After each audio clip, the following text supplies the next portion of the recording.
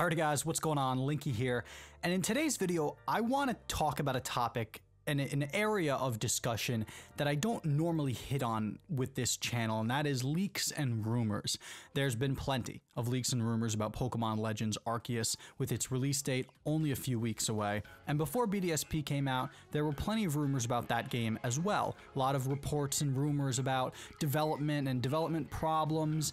There was a lot of that everywhere.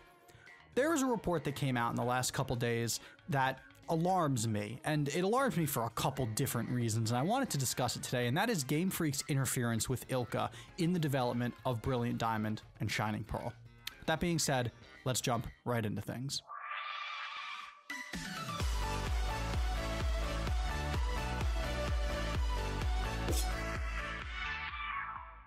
So if you're around in the Pokemon community, you've probably heard this getting thrown about in the last couple days, and it's a report and some theorizing by members of the community that Ilca originally had a much grander plan in place for Pokemon Brilliant Diamond and Shining Pearl. Not only did it involve adding a lot more of Platinum to these games, but also adding a lot of new things that didn't exist in any of the original versions.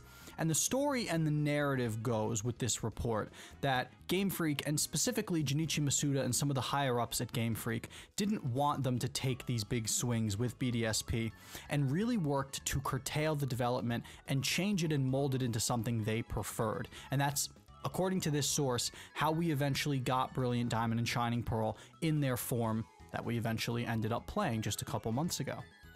There's a lot to this report. There's an entire piece from it which essentially says there were ideas that Ilca wanted to bring to BDSP that Game Freak liked so much that they decided to tell them, no, you're not going to do this in BDSP. Instead, you're going to play how we want it to be played, and we're going to take these ideas and implement them into Legends Arceus. That's a wild claim, and it's created a lot of community discussion about Game Freak's role in developing Pokemon in general. I want to say right off the bat, I don't know if I believe these reports. One of the biggest pieces of evidence that's getting thrown around are some of the art pieces that Ilca made as concept art for Brilliant Diamond and Shining Pearl before development began.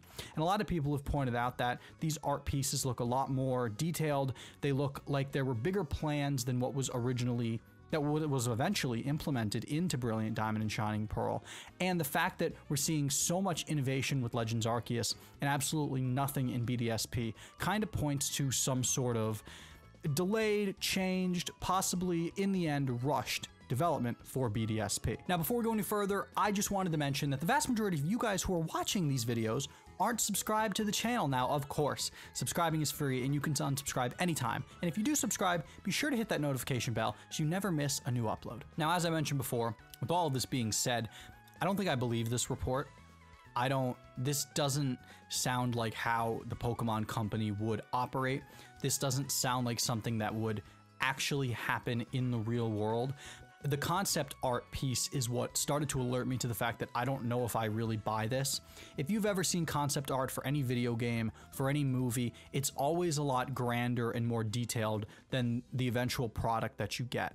Even when you see new buildings in the real world under construction, they'll always come out with schematics and with recreations, artists' renditions of what the eventual building is going to look like. And it almost never looks identical. There's always going to be things that are different or changed. When you're imagining a world that you're crafting in a video game, you're trying to really imagine things that'll then help you frame your state of mind when developing the game. So you're going to go grander, you're going to go bigger, you're going to include things that you wouldn't necessarily then put into the game. So a lot of this concept art, I don't think points to some sort of changed development path. I just think it points to the fact that it's concept art. It's artists' renditions of what different cities and locations in the Pokemon world look like. The video game was never going to look like these artists' renditions.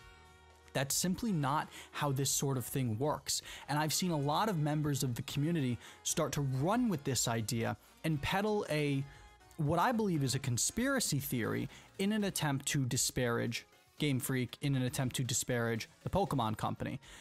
Listen, there are plenty of things to criticize Game Freak about. There are plenty of things to criticize the Pokemon company about. You don't need to invent criticisms to go after this company. You don't need to invent criticisms to call out decisions that this company has made with their franchise over the last 5 to 10 years. The criticisms are real and right there for you to take and run with. You don't need to create a grandiose story to try to build some larger narrative. Ilca was a developer that hasn't made a lot of massive massive AAA games before. They made Pokemon Home. That was their biggest contribution to the Pokemon franchise before BDSP. They were tasked with creating this remake because Game Freak had a different idea for what they wanted to do in their return to Sinnoh. But they knew fans had this expectation that we get recreation remakes every couple years with this franchise. So they gave it to an outside studio and they made it. And I'm sure the budget wasn't huge, but this wasn't the focus of the Pokemon Company at this point in time. The focus of the Pokemon Company at this point in time is clearly Pokemon Legends Arceus. And that's not to say you can't be critical of the product we got for BDSP. As I mentioned in my review just a few days ago, there are so many things to criticize with this game. The $60 price tag for what we got for many people is not worth it. This is my biggest issue. We're running with a conspiracy and an idea based on individual reports from leakers with sources that are never fully accurate. And that's why when you go to my description of this video, you're not going to find links to these specific sources. You're not going to find links to Reddit threads or Instagram posts on Pokemon accounts that only grow by peddling every single source that they see on 4chan. I want to give my thoughts on this. That's what this channel is here for. And I think we can have a civilized discussion about where Pokemon is as a franchise without jumping down every single rabbit hole and trying to come up with grandiose conspiracies about this company when there's, as I mentioned 6 times now, I apologize that I'm beating a dead horse. There's plenty to criticize that is real and exists and is right in front of us. Now for a moment, let's say this report is completely accurate. That Game Freak, and specifically this would have been the Pokemon Company as an organization, went to Ilca and said, we want you to make this game a certain way. This is the Pokemon Company's property, you guys. This is their intellectual IP. They can do whatever they want with it. And whether or not we buy it is our decision.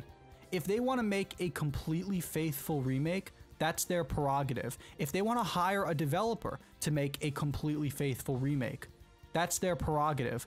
Ilca works for the Pokemon Company. Ilca was paid to make this game.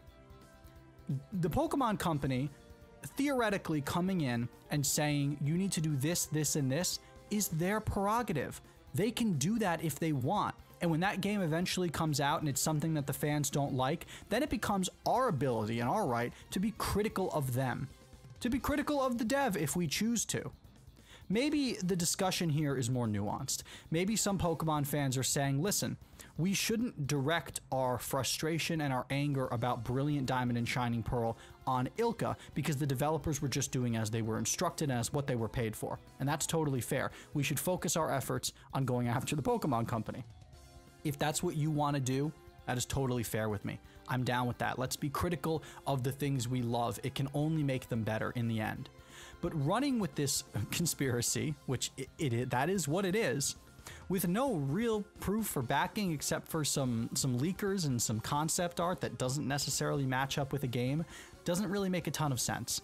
The other thing I would add to this is if there were ideas in BDSP's development that Game Freak really liked and wanted to add to Legends Arceus, Legends Arceus is the more ambitious game. Legends Arceus is the more exciting game. It has been from when these games were originally announced. I want as many good ideas in that game as possible.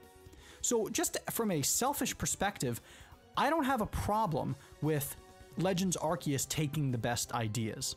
I don't. I really don't have an issue with it. And it's not scummy, because I've seen some people describe it as that the Pokemon Company tries to put their best ideas into the game that they are developing in-house. I don't think that's a problem. We're getting 2 game releases in the span of 3 months. We're getting an open-air Pokemon game that looks incredibly promising, and we got a faithful remake that had its issues. but we're getting that open air Pokemon game. We're getting that more advanced experience that so many people for so many years claimed they wanted to see. And listen, it's a little strange because of the timing of the release. It doesn't feel as if there's a ton of hype for Legends Arceus, or as much as there should be right now, even though there appears to be a lot of optimism.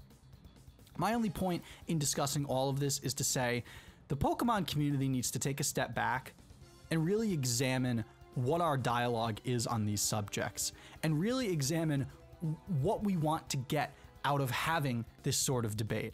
It's all well and good to discuss these leaks and discuss what could have been with BDSP and what Game Freak potentially interfering with its development means for the broader franchise. But when we jump into assuming everything we read is true, I think we run into a lot of problems, and I think it takes our expectations for all of these games in the future and whatever DLC we get for Legends Arceus, which will probably come, and puts it at a point where I don't think it's fair to place it. That's just my 2 cents. I would love to hear what you guys think about this rumor down below. And I know I've said to you guys in the past, I don't love covering rumors and leaks, but this one got on my nerves. This one got on my nerves not just for what it was and what the implications of it could be, whether it's true or not, because those implications change depending on what that answer is, but also what the community is saying in response. So let me know down in the comments, what do you guys think? And if you enjoyed this little ranty video, please be sure to leave a like, and as I mentioned before, subscribe to the channel so you never miss any more content. I've been Linky, and we'll see you all in the next video. Peace out.